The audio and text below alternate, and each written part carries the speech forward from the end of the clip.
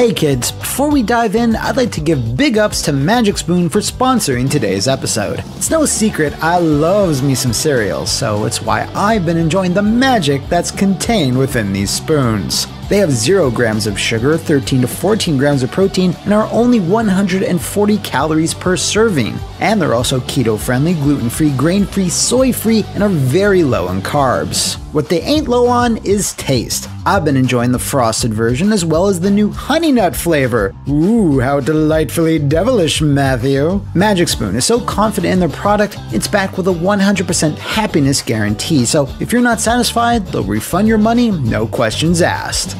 So, if you want to get some fun new options for your midnight snacking, order yourself a box or build your own variety pack, and to save $5 off that order, use the code McMuscles at checkout or go to magicspoon.com/McMuscles. Thanks again, Magic Spoon, and without further ado, let's start the show.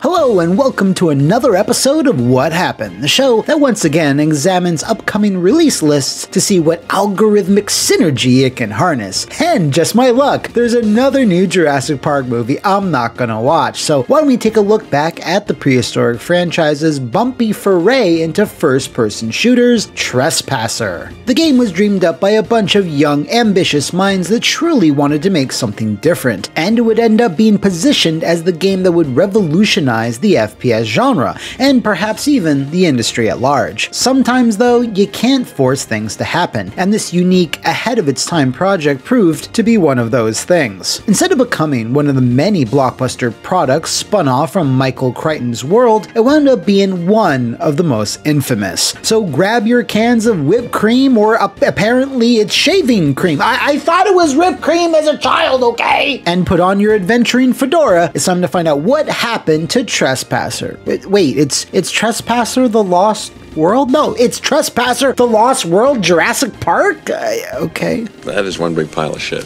DreamWorks Interactive opened in 1995 with backing from both the fledgling DreamWorks Pictures and Microsoft. They planned to make a splash in the PC gaming space, and to do so, they decided to make some incredibly smart hires, including Looking Glass Studio vets Seamus Blackley and Austin Grossman. The team in general were mostly composed of people who were all jazzed up and looking to make the next big thing during a very exciting time in the industry. They saw the first-person shooter explode in popularity, but felt the core gameplay loop they were all emulating was a bit limited in scope. Almost all of them were speedy, straightforward slaughterfests through mazes of hallways that always ended with a results screen, which was the style, you know. Blackley, having previously worked on games including System Shock and Flight Unlimited, wanted to bring a new level of freedom to the FPS, and envisioned a game that featured an emphasis on exploration rather than clear times and kill counts. With the rapid growth of 3D games at the time, he and his team felt this was something they could achieve, and thus they successfully pitched a game based on these vague concepts to the execs at DreamWorks. Originally, this was going to be an all-new IP, but it was going to take time and it was going to be expensive. While the producers at DreamWorks were supportive, they of course had a caveat. The game had to be based on Jurassic Park in some way, as it was rather a hot property since the first had been such a hit, and The Lost World was gearing up for a release in 1997. Fortunately, the team were more than fine with attaching an existing franchise to their concept, as Jurassic Park's outdoor tropical locations would provide a setting that worked for what they were going for, and so they crafted an original story that would actually fall after the events of The Lost World. Aside from having to feature dinosaurs, they were given free rein to explore the core ideas they were dreaming up. An immersive adventure which dispensed with typical video game tropes like power-ups, corridor-based level design, and ammo counters. They would instead embrace design elements that would allow the player to succeed and survive at their own pace as they reach the end goal, a climactic helicopter rescue at the summit of Site B, aka Isla Sorna. This development plan, however, only came about in 1996, leaving very little time to get the game ready for the film's 97 premiere, but DreamWorks were cool with that. There were already no less than 8 8 other games based on the Lost World in production, including a bizarrely gorgeous 16-bit affair on the Genesis, a 2.5D action game for 32-bit consoles, and an arcade shooter, so the Trespasser team had plenty of time, at least initially, to make good on their innovative ideas. The targeted release date for the game was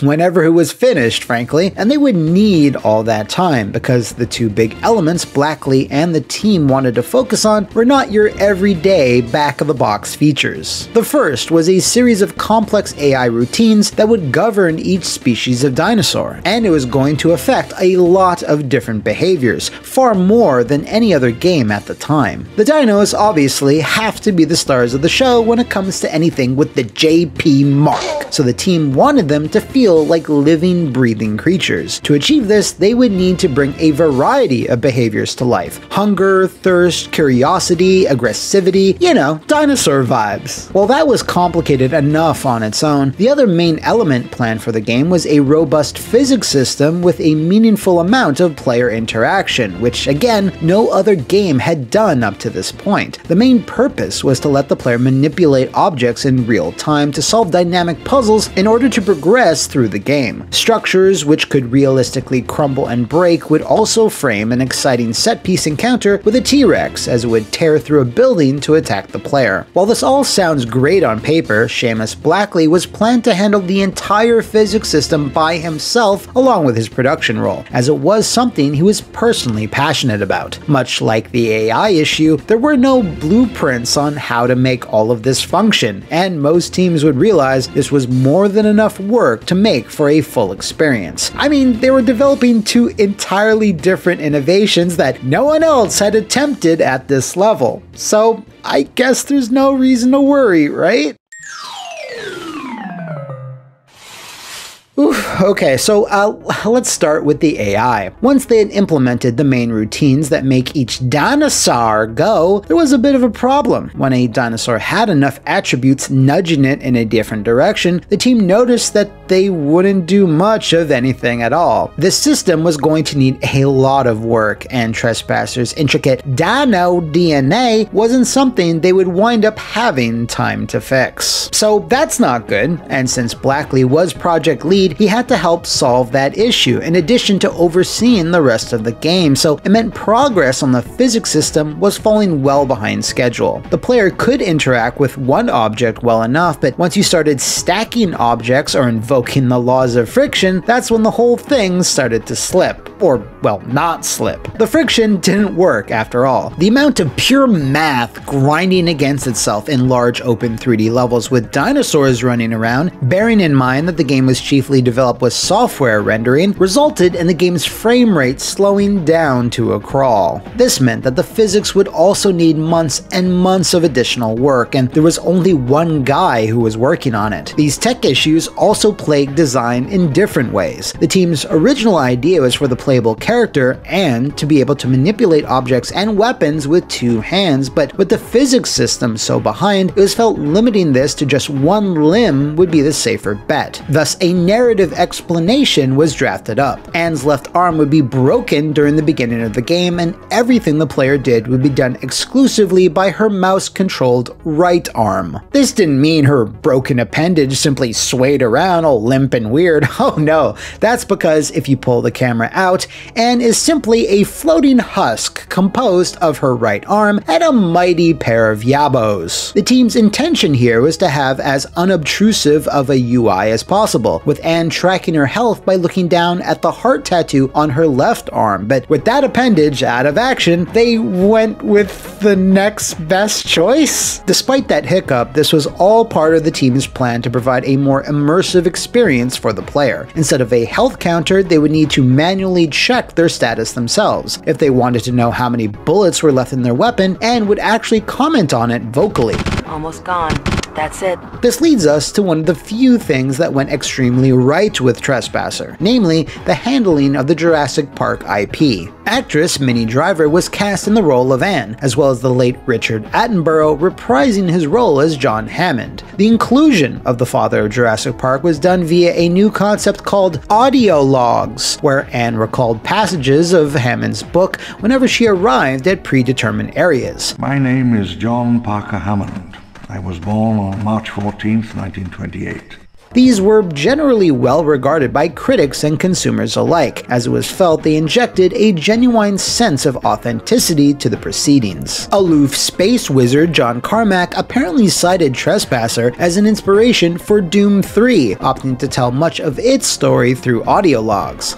The more you know. Normally, by this time in the video, I would have introduced the stuffy executive that didn't know the difference between a polygon and a pixel, bursting into the office going, "What the fuck is going on here, Blackley?" and ruining the game. But that apparently didn't happen with Trespasser. All throughout 1997, the team were left to their own devices, with DreamWorks top brass staying very hands-off, probably because they simply didn't know much about video games. This lack of management is unfortunately something that hurt the project, because sometimes you do need another experienced set of eyes to take an objective look at what's not worth slamming your head into over and over. With zero oversight, the team struggled well into 1998, with just about everything making incredibly sluggish progress, until those same execs that had never bothered the team before came to bother the team with some catastrophic news. DreamWorks Interactive, as it turns out, had signed a lucrative deal with AMD, and part of that initial deal was to have a big-name product out the door by the latter half of 1998. And guess which struggling PC FPS was going to be that product? This meant absolutely everything had to be simplified or cut completely to make the date. And I don't just mean the systems that weren't working, I mean actual content. The epic T-Rex encounter mentioned earlier, gone.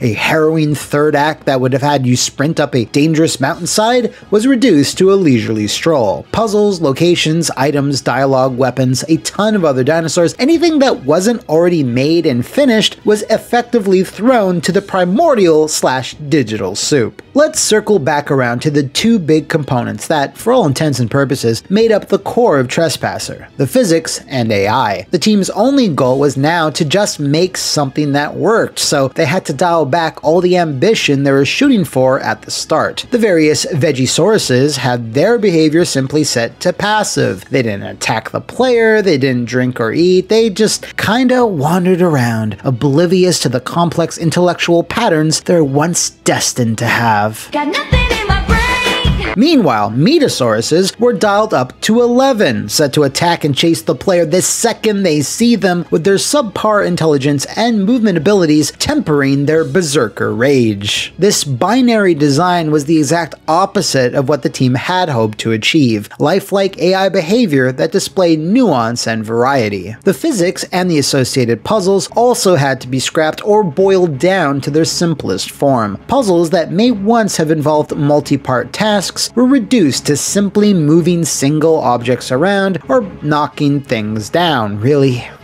slowly. Engaging more than one physics object at a time could prove to be quite troublesome, so it was broadly avoided in the design. Seamus Blackley recalled the sudden release mandate being particularly devastating, especially since he estimated that the game needed roughly a full year or even more to be finished. With every feature or idea that was cut out, with every level that was stitched together with another in ways they didn't intend, the team knew the game was getting worse and worse, and falling further from their original vision. They desperately tried to salvage what they had, but it was like a band-aid on a bullet hole, or rather, a giant bite from a T-Rex. Simply put, Trespasser was released unfinished when it shipped to stores in October of 1998. The game was seen, ironically, as a lumbering dinosaur when compared to things like Quake 2 and Unreal, and was significantly outclassed by Half-Life, which released just a few weeks later. Review outlets and magazines were generally not too kind, with many labeling it as the worst game of the year. Some reviewers pointed to the positives where the game succeeded along with its ambitious nature, but these positives were very broadly overshadowed by criticism. Trespasser also didn't sell very well. A vague 50,000 unit sales figure is often found associated with it, but when asked about this figure, Seamus Blackley recalled the game's sales being closer to 87,000 copies, making it arguably one of the least successful Jurassic Park branded spin-off products of all time. And considering Warpath exists, that's one hell of an accomplishment. What was more of an accomplishment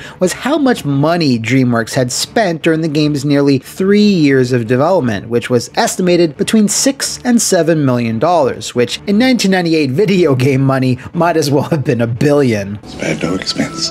The team quietly disbanded shortly after the first patch went out, which, while it did fix some severe crashes and progression blockers, it didn't make the game much more enjoyable. Several staff members stayed, just as many left, but DreamWorks Interactive lingered on for a few more years, developing Tai-Fu: Wrath of the Tiger and then the original Medal of Honor, before being sold to Electronic Arts and rebranded as EA Los Angeles. There, they would go on to make several more Medal of Honor, GoldenEye Rogue Agent, and Boom Blocks. Oh, hey Steven, what's up? They then changed their name again to Danger Close Games before finally being closed by EA after the disastrous launch of Medal of Honor Warfighter. Whoa, remember that one? In 2012. Seamus Blackley, however, left long before all that. While he was distraught over Trespasser's failure, he was contacted by one Bill Gates Shabadoo, who had actually seen Trespasser and was impressed with the game's ambition. Blackley was offered the position of program manager working on DirectX, and not too long after that, he suggested that Microsoft enter the home console market to directly take on companies like Sony. Blackley was put at the head of the Xbox project, putting together the teams and overseeing the launch of what would become one of the big three names in the console space. So yeah, safe to say, Trespasser's poor launch and subsequent infamy didn't hold him back too much. But there's more to the game's legacy. Several developers, including Gabe Newell himself, cited Trespasser as a direct influence on the physics-heavy gameplay that powered Half-Life 2, and expressed that without Trespasser, Half-Life 2 would have been a very different game. It also wasn't only game developers that had noticed Trespasser's positives, as several passionate fan groups that have come and gone over the years, the most famous being Trustcom, have cataloged and made available all the history, mods, patches, and improvements Trespasser has been getting for the last 20 years. So